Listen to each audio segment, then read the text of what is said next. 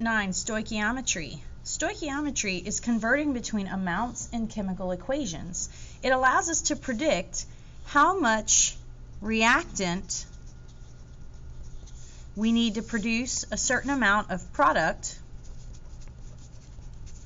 and how much product we can expect using a certain amount of reactant. So when you interpret a balanced equation, we have the coefficients, for example in this reaction, 1, 3, 2, and so there's several things we know about the amounts of these reactants and products based on the coefficients.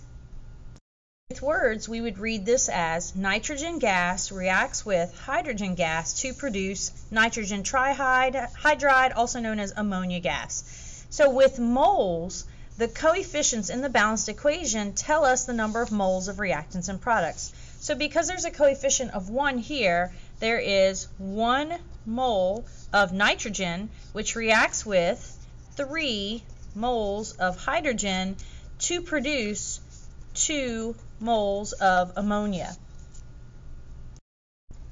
With volume in liters for gases at STP, the coefficients tell us how many liters of gas are involved as reactants and products. So what you do is you take this coefficient and you multiply it times 22.4 liters for each gas in the equation. For example, this would be 1 times 22.4. This would be 3 times 22.4 for hydrogen, and then it would be 2 times 22.4 for ammonia, and these would all be liters. If I wanted to describe the representative particles, I can use the coefficients times Avogadro's number, 6.02 to the 10 to the 23rd. So for nitrogen, it's 1 times Avogadro's number worth of nitrogen molecules, reacts with 3 times Avogadro's number worth of molecules of hydrogen to produce 2 times Avogadro's number worth of molecules of ammonia. And so all of these would be molecules for their unit.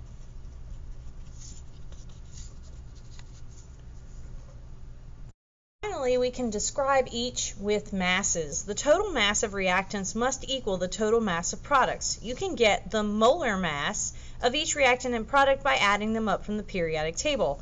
And then we're going to multiply each mass by the coefficient in the balanced equation.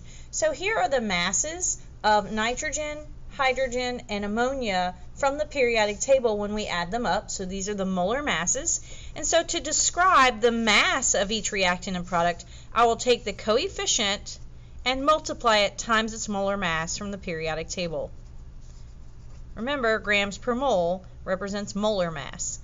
And then, this is for nitrogen, it reacts with 3 times the molar mass of hydrogen from the periodic table for hydrogen to produce, and then for ammonia, we'll take the coefficient 2 times its molar mass from the periodic table, 17.04 grams per mole. So if you'll notice, so FYI, notice that the coefficients 1, 3, and 2 only represent the number of moles. It does not represent the number of liters, molecules, or grams, because the coefficients get multiplied by the molar volume, Avogadro's number, or the molar mass. So the coefficients only represent the mole ratio in a reaction. First, let's look at the rules on how to set up these problems. We're going to put our given and our unknown information in above the equation. So you're going to draw out line equals line. And on the left-hand side of that is going to be where you put your given information. So it's going to be a number and a unit. And on the right side of the equation is where we put the unknown information. And that's going to also be a number and a unit. On the bottom of the equation, we're going to use the coefficients from the equation to write the amounts below the equation.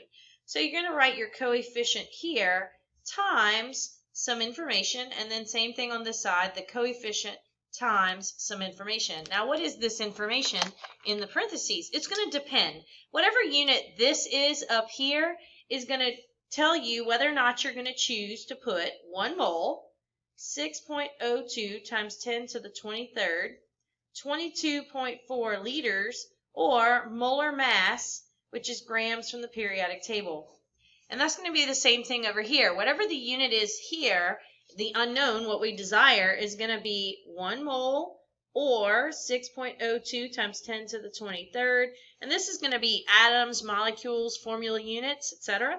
And then 22.4 liters or molar mass, which if you don't recall is grams, and we get it from the periodic table.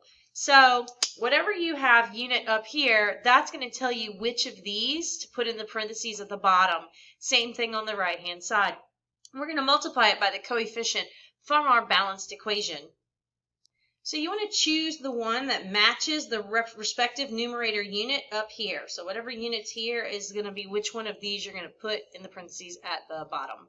So let's see an example problem. This is our balanced equation. So that means that my coefficients are going to be 4, 1, and 2 for each of these compounds, sodium, oxygen, and sodium oxide.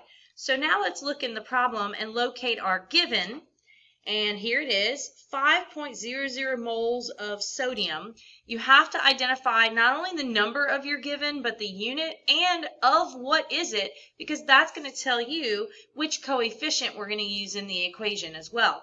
Now let's identify what is our unknown.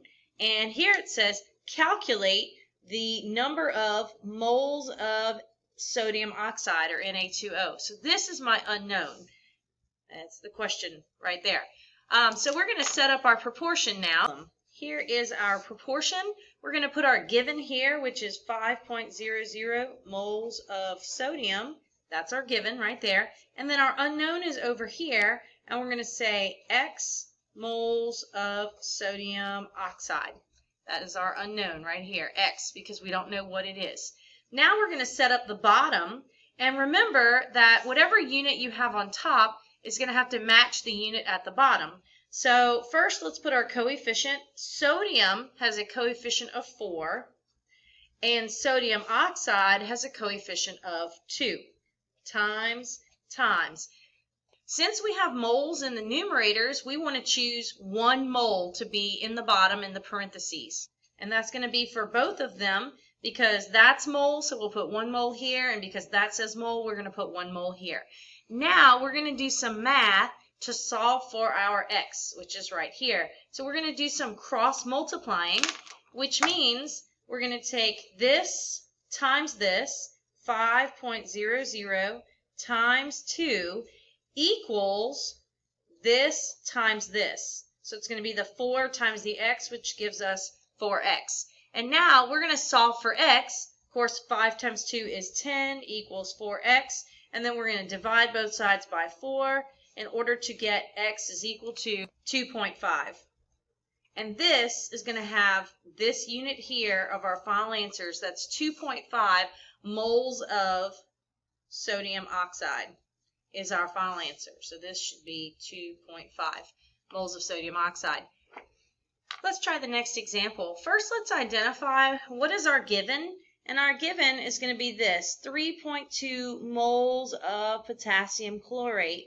And which one of these is potassium chlorate? That's going to be this one right here. And notice it has a coefficient of 2. Now, what is our unknown? How many moles of oxygen is our unknown? And that's going to be this in our equation, which has a coefficient of 3. So now we're going to set up our proportion. Our given is 3.2 moles of KClO3, and our unknown is X moles of oxygen, which remember it's a diatomic, so it's O2. At the bottom, I'm going to put my coefficients. So for KClO3, the coefficient is 2, and for oxygen, the coefficient is 3 times. And now, what are we going to put in these parentheses? Well, whatever your unit is in your numerator tells you what to choose in your denominator. And so we're going to choose moles because both of these have moles in their numerator. So we're going to put 1 mole and 1 mole in the parentheses in the denominator. Now we're going to cross multiply this in order to solve for it.